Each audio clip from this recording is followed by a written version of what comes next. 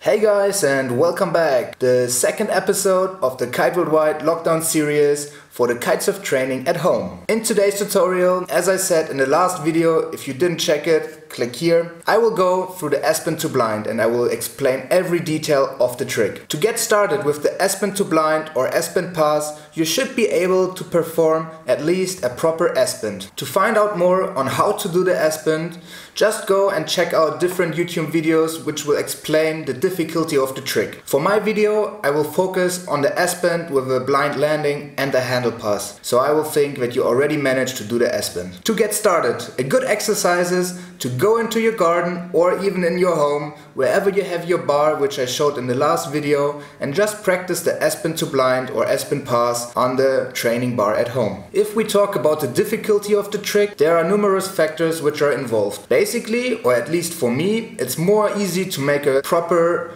S-bend to blind than an actual rally to blind. Because the good thing is you come out of a rotation, and with the rotation speed, it's more easy to get the bar to your hip, which is basically the key thing for every handle pass. To get started, I will take you with me into the garden to show you how I do the handle pass on the bar which is hung up. After the dry training on the ground, it's time to move into the water and get going with the first S-bend and then S-bend to blinds, and later even with the S-bend pass, and the next step will be then to do the S-bend pass free. So I moved into our garden and now I will go through the trick. I will show you one time what are the possibilities on how you can do the S-bend pass or S-bend to blind, and also I will show you what are the key movements and the key aspects to keep care of to actually manage the trick.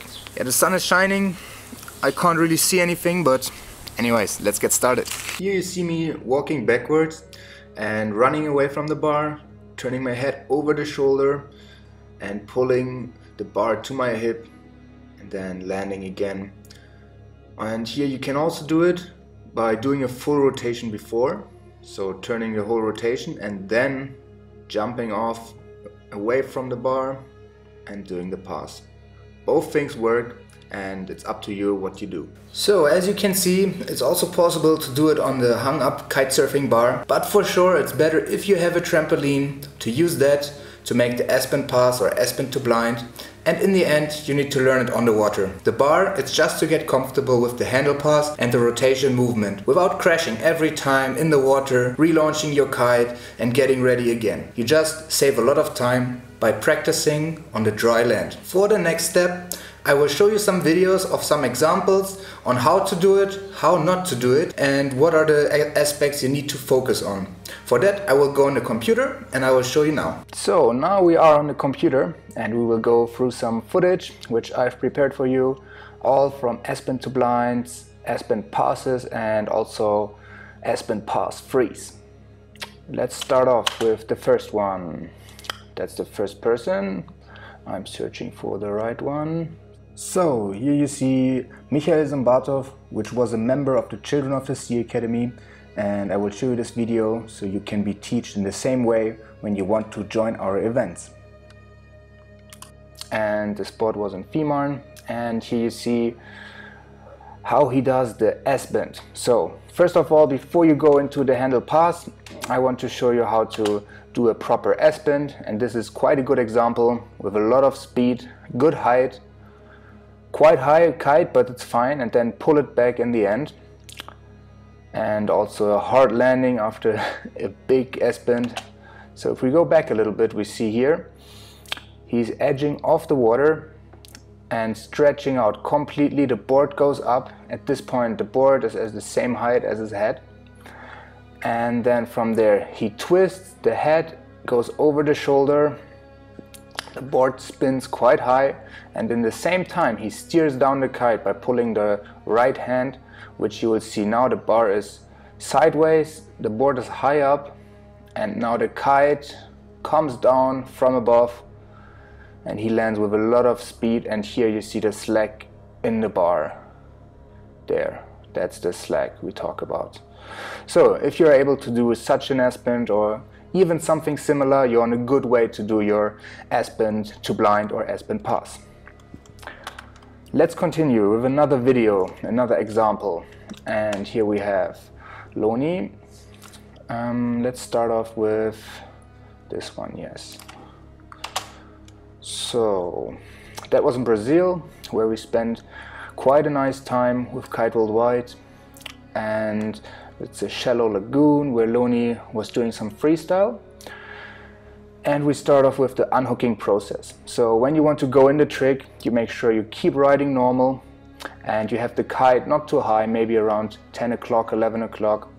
And then you steer up the kite slowly, you lean forward, you move the kite up, you see the kite is going up, and then you lose some height by going downwind, so it's more easy to unhook. And then unhooking, edging as hard as you can, and then from there you edge, the kite is up, but once your board left the water, at this point you will have to pull the front side of the bar. So in that case it's the left hand, you have to pull it so the kite goes from the top slowly down again to 10 or 9 o'clock. So here Loni pops off the water, turns into the S-bend. See here the bar, it goes down, so the left side is pulled more, the kite goes back, and you only steer the kite up to get some height in the beginning, just to gain more height for the jump. Some people consider it cheating a little bit, but in the end it will help you to, don't have too much speed, still got the height, and be able to perform the trick. And later you can focus again on going more into wake style by leaving the kite in one position, or just really don't move it too much. But it's also, some kind of preferences. People like it, some don't. So do it as you feel comfortable. And then here the S-bend. And this is an example where Loni left her hand a bit too early. So she does the S-bend and she leaves the hand already. And then she tries to turn into blind. And what helps and what really is much better to do is just to don't leave the bar too early. Use your both hands, because in two hands you have more strength than in only one hand. And then you pull until here, until the board comes up towards. You use both hands to pull it to your hip as much as possible. Because if you go like that, it will be really difficult to do the twist and land blind. It's not impossible, but it's difficult. And you get a higher success rate and you land more tricks if you give it a slight pull at this point, where the hips, the hands go to the hip and the board comes to the front. So we continue with the next example, also Loni again. And many girls use this technique, and I guess it's due to less strength they have sometimes. But if you're flexible, it works well, and it's definitely a possibility to do, also for younger people who don't have that much power in their arms.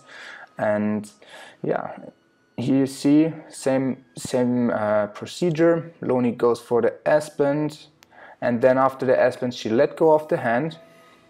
She's moving her hip towards the bar, twisting it and putting the board into the blind position. And she's landing here, the kite goes down, and then she grabs the hand with, grabs the bar with the other hand, and there you go, and she landed the trick. So that's definitely a way how you can do it, especially in the beginning. Your trick will look more or less like that, where you go up, board high over the head, that's what determines it's an S-bend. And then from there, turning blind. And the more you pull with your arms to your hip, the more easy the landing will be in the end. Alright, so then from here, let's move on and we will check another example. So here, also in Brazil, there's Osvaldo, who's currently with us in Jerba here. And that's what I would consider quite a low S-bend pass. It will be the next step after you've done the S-bend to blind. You will do the S-bend pass, and from the S-bend pass you will move on to the S-bend pass free, which will be a landing regular or heel side again, so you continue riding normally. And here you see basically the same thing, stretching out, moving the board quite high up on the head height. So here, same height in one line, and then after the rotation, you see now I make myself quite small, so I really go together. I pull my arms towards my hip here at this point, and then the board, it could be in a better angle, but it's still alright. So this one needs to be thrown towards the kite, which you see here. This edge of the board, the front edge, it goes into the direction of the kite. And then grabbing the bar and yeah, landing heel side. So an S-bend pass would be landing like that, with the back of the board in the front side direction, meaning you will land switch or toe side, depends on how you pronounce it, or if you're a wakeboarder or kiteboarder. Many names for the same tricks. And yes, another example we have here. Let's look into it. So you can see also in the process here, riding with a lot of speed and a lot of power. And then what I do now, I move the kite up, I go downwind. You can even make a small hop. It's not necessary, but it helps to have the kite moving further backwards in the wind window. And then the longer you go downwind, the more slack you will have after you popped with the board.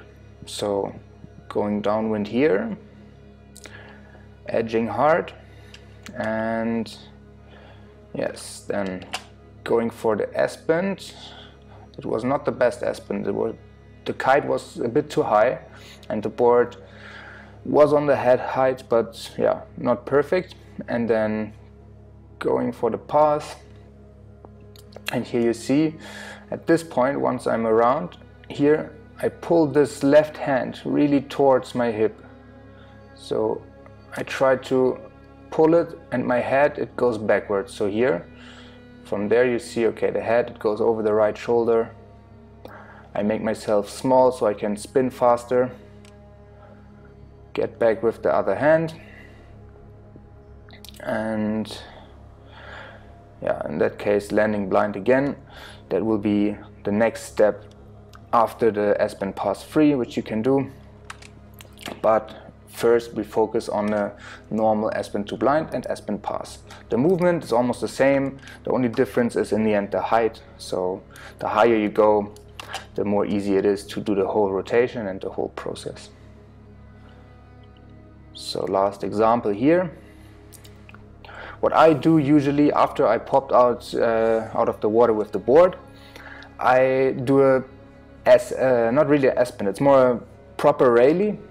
And you see the board goes high up, and the railie, it's just shown very short. So I do a railie here, and I just quickly do it, and from there I go into the S-bend. So really the first movement is railie, forward rotation, head over the shoulder, and once you looked around, the bar goes to your hip, the board goes up, and here you see it really, the board, it moves up towards the kite, going around, and then here in that case landing heel side. So yeah, that's how you can do the S-bend to blind. If you have any further questions, or if you want to have another trick explained, or if you have specific questions about anything regarding freestyle kitesurfing, just write it down in the comments and let me know, and I will look into it on the next video.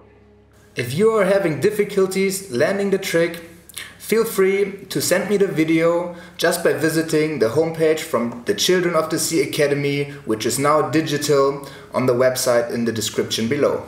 I hope you enjoyed this kind of tutorial, and make sure you tune in for the next lockdown series with Kite Worldwide.